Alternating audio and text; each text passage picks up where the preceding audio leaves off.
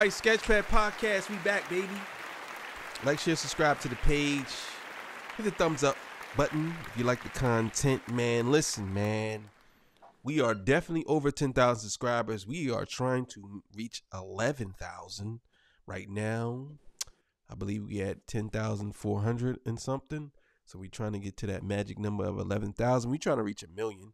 So listen, man, if you like the Sketchpad Podcast, give us a thumbs up. Also, too, if you would like to donate, because YouTube has shut our monetization down for right now. I don't know why. We're still monetized, but we're not getting none of the super chats and none of the donations. So if you would like to donate to the Sketchpad, links in the description, PayPal, Cash App.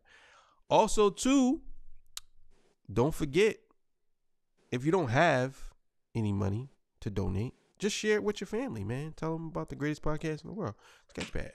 All right, man. So today's topic, DJ Envy.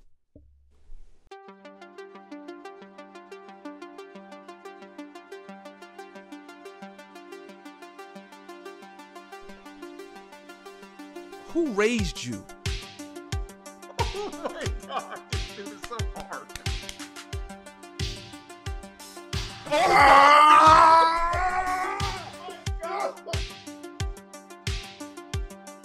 That last bar was crazy. Oh my God. Children are too young to make those type of choices for themselves. You know, that's why they have parents. Oh, eat each other. What? Yo, I can't understand it neither. Yeah. Oh, man. It's crazy, boy. It's crazy, man. I hate to say this. It's light-skinned niggas, man. You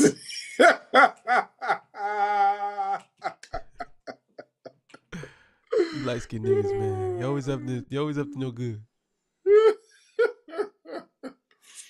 Light-skinned niggas, man. Now, let me stop playing.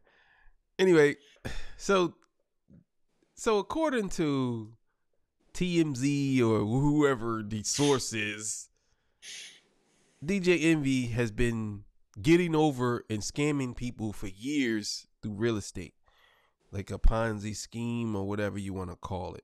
And his partner, DJ Envy partner, has been, I believe he's been arrested. I'm not sure, but nah, he's been arrested. Excuse me, he's been arrested. Yeah, so it's only a matter of time before DJ Envy gets arrested. It's coming.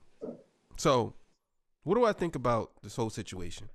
Now, I'm just going to say full transparency. I don't know too much about the whole situation with DJ Envy.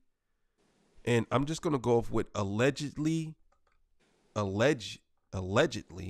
has happened and what people allege has happened. So they basically saying that him and his partner were putting people in these bad deals and getting over on people and stealing money, running off and leaving people with, you know, whether they lost. I noticed one guy said he lost $3 million or something like that in real estate dealing with DJ Envy. And there was a couple other people who came out and said they lost money. Now, losing money doesn't necessarily mean that you are running a scam on somebody. That doesn't mean that. You know what I'm saying? You can go to the casino and lose money. Are they running a scam on you? No.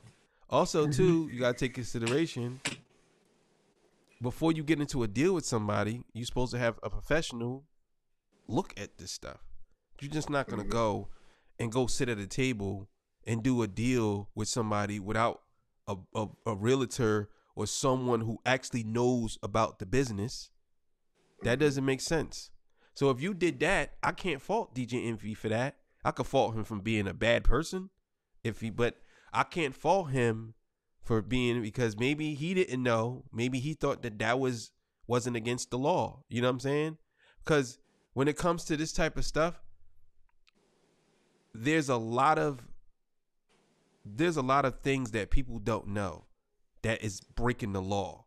Even people who are into it don't even know, because Right. there's so much papers and, how would I say this, wording that you don't really know. You have to get a lawyer.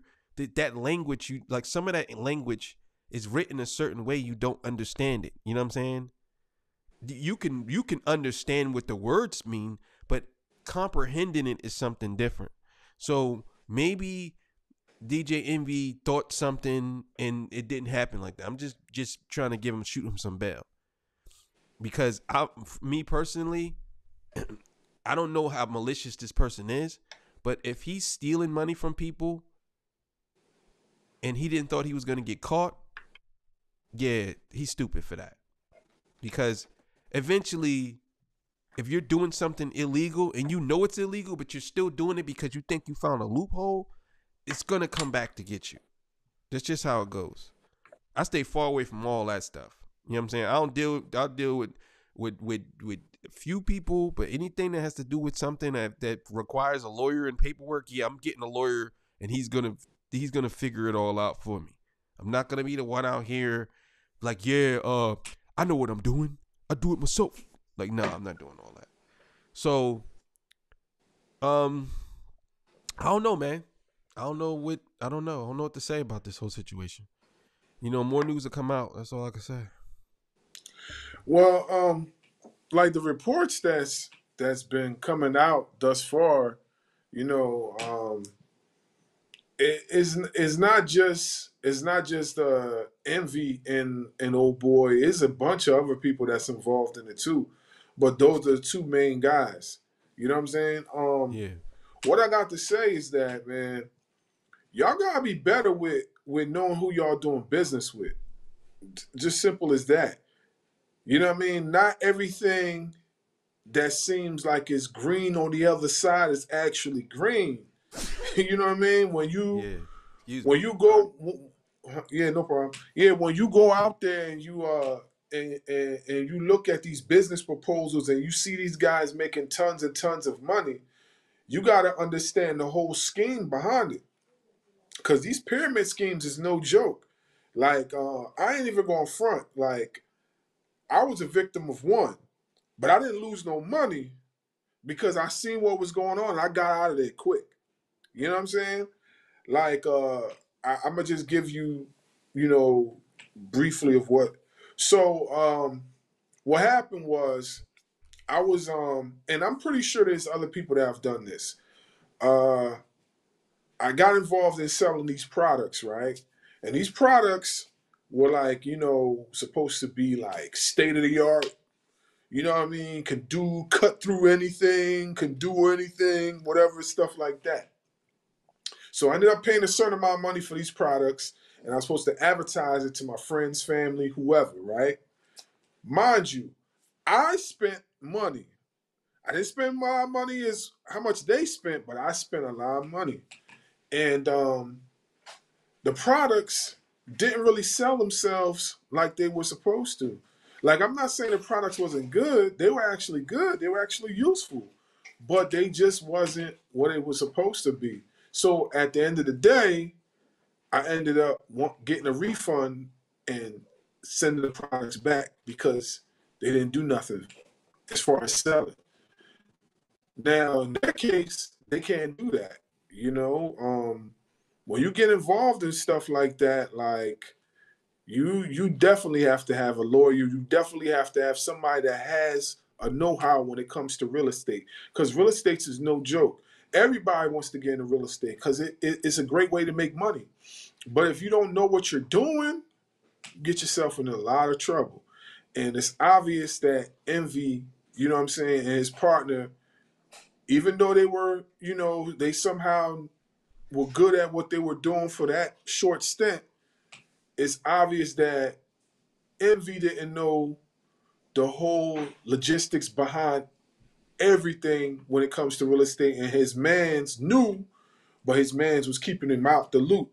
So what happens is, since Envy, and I'm not saying Envy's not guilty, I'm just saying when you look at it from the outside in, Envy's the poster boy.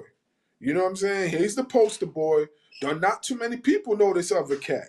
You know what I'm saying? Envy's the poster boy. So yeah, after we get his mans out of here, we gonna go after him because he's the poster child for all this. So at the end of the day, Envy gonna take a large hit. You know what I'm saying? Like, Yeah. it, I it, mean, it is what it is.